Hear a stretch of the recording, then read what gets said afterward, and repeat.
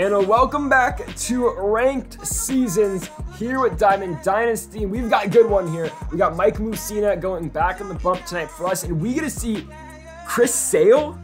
Yeah, I mean, our opponents pitch an 88 overall Chris Sale. I think he's parallel 4, so up to a 92. It's still, though, a card we should mash on. I mean, I really think we should have a lot of success against a guy like Sale. We'll see what we get out of him here tonight at Shippet Stadium, by the way, folks. And also make sure that subscribe button, too, if you are new to the channel. We just hit 10K earlier this week. The 10K special video is coming out on Saturday, so be on the lookout for that. But yeah, we get Chris Sale. We work a 2-0 count here with Jazz Chisholm. 2-1, just kind of seeing what he's got. Obviously, Sale, you're going to see a lot of sliders.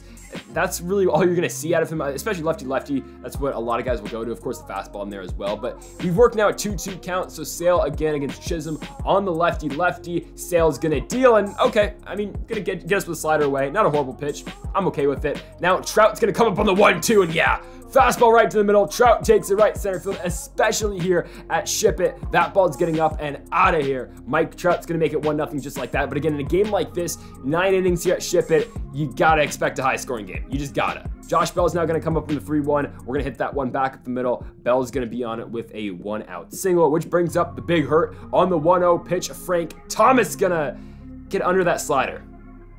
That's just a bad swing by me. That's a pitch I got to hit out. It's that plain and simple. 2 gone now in the inning for Troy Gloss. On the 0-2, Gloss hits one back up the middle. That one's going to get through as well, so we'll take it. We are going to hold Bell at second. They are on first and second now with 2 outs for Mitch. On the 3-2, he's going to pull one to left field. It's going to be caught. The line out. So we've been over it in the last Diamond Dynasty video. By the way, the Diamond Dynasty playlist is in the description if you missed any of the Diamond Dynasty Ranked Season videos posted earlier here on the channel. But yeah, we went over this. So many lineouts. And if there is a diving play made by the opponents tonight, I will personally hit a dive in my room. I will do it. I'll like the last video. Again, you can't see me do it, but just trust me, you're gonna hear it. So anyways, he's gonna have a runner on first. This guy's team's not the greatest. I mean, he's batting guys like Luis Robert at third, and okay.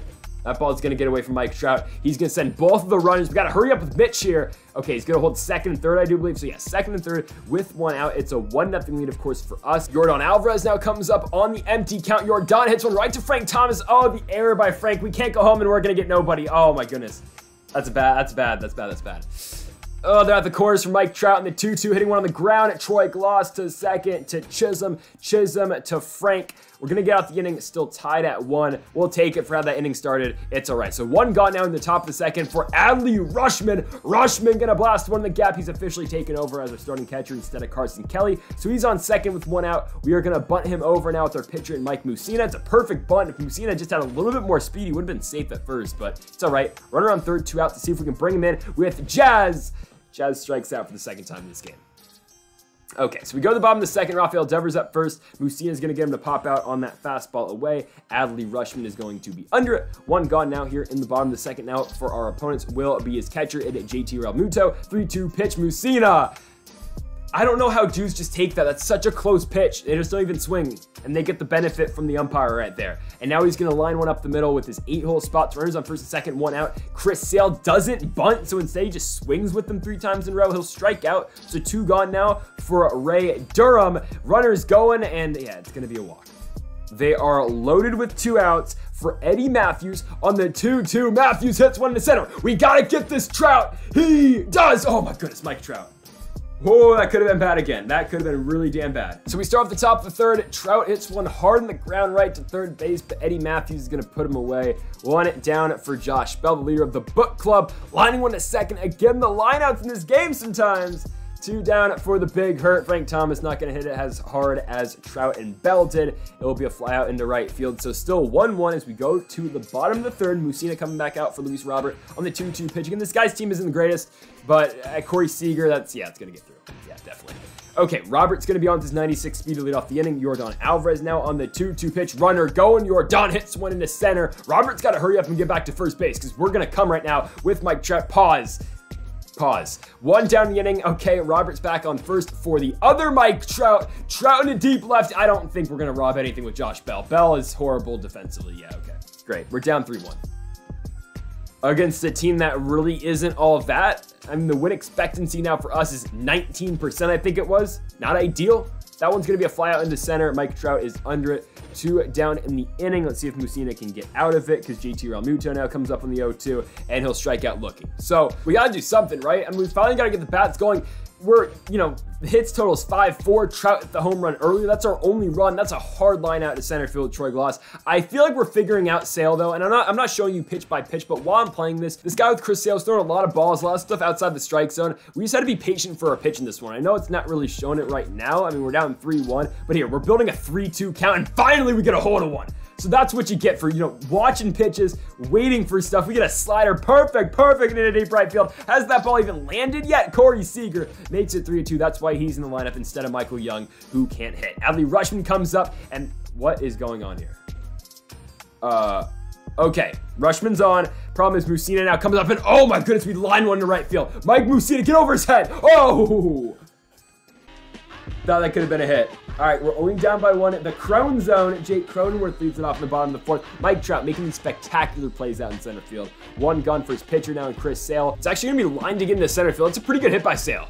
Yeah, really good. I mean, both pitchers hit the ball pretty well. Trout will catch it, though. 2 gone the inning now for Durham on the 0-0. He'll hit one into center as well. There's Mike Trout. That'll do it for the 4th inning. Let's go to the 5th. We're down by 1. Jazz Chisholm struck out twice in this game, and that's not much better. Popping out on the inside fastball. 1 gone just like that for Mike Trout. On the 0-0, Trout hits one into left. That one's going to get through. Mike Trout is on with a 1-out single for our squad. Making way now for Josh Bell on a full count. Again, we've worked the count. We're building up Sale's pitch count, and he's going to walk, does Bell. So now Frank Thomas comes up on the 0-0, the big heart. Get yourself some damn Nugenics. Oh my goodness, Frank Thomas. Way out of here. Let's go, dude. Finally take the lead, 5-3. 424 feet off the bat of the big hurt. I mean, that card is so good. And there's a reason why we kept Josh Bell in the lineup, so we can have Bell and Thomas back-to-back, and there goes Troy Glaus. Back-to-back bombs for the Diamond Dynasty squad. And I even mentioned he brought in Liam Hendricks, who's now in the game, but both home runs were off of Hendricks. This is what happened. So Sale walks, there's going to be an error at short, I think, by Cronenworth. Yeah, okay, we're going to be on. But there was the 3-2 count with Bell and Sale. We kept fouling stuff off with Josh Bell. Eventually worked that 3-2 count, and we walked with Josh, so he brings in Liam Hendricks.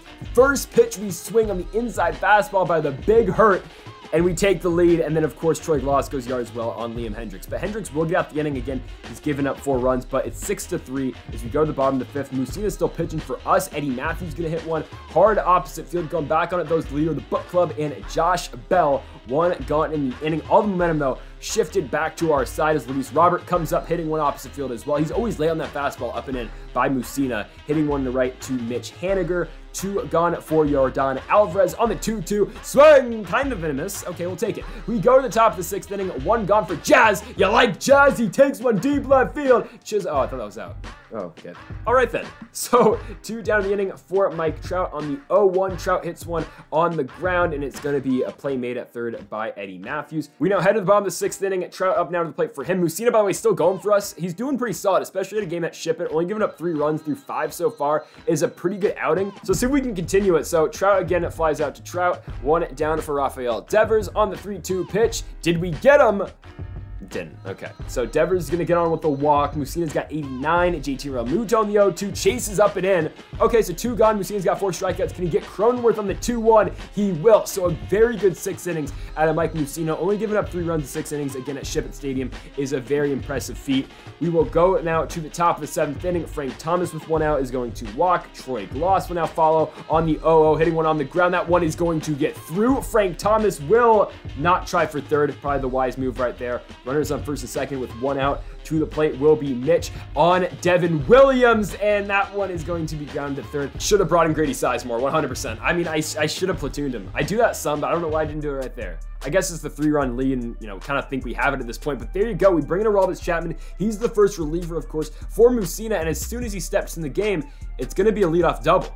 So Ronald Acuna's on with the double. Durham now comes up on the 0-1. He's going to get popped out, though. Fastball up and in by Chapman. 1-0-1 on the gun. There's the big hurt in Frank Thomas. 1 down now in the inning for Eddie Matthews. Lefty-lefty, 2-2. That one's hit on the ground at 2. Corey Seager. Acuna dives back to 2nd. And now he's going to try for 3. Oh, he threw back to 2nd. Man.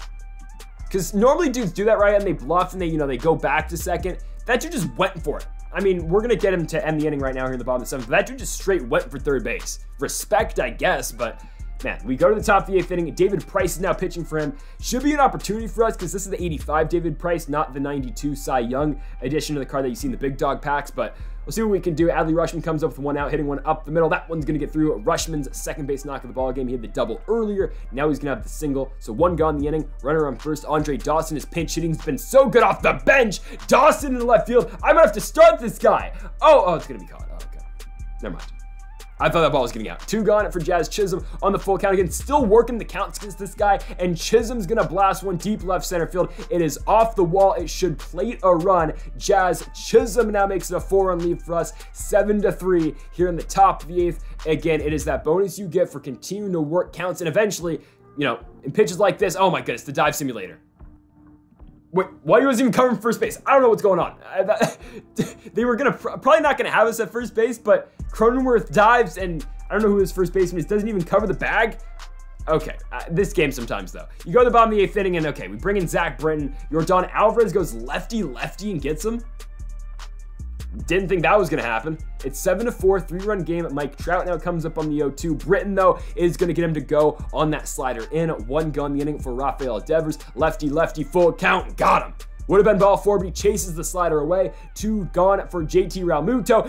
He's got him. Sinker up and in. Don't take that damn pitch. To the top of the 9th inning, it's a 3-run game, make it a 4-run game. The Big Hurt gets home run number 2 of the ball game. In a deep right field, he takes Chapman opposite field. That's all you need to see in the top of the 9th.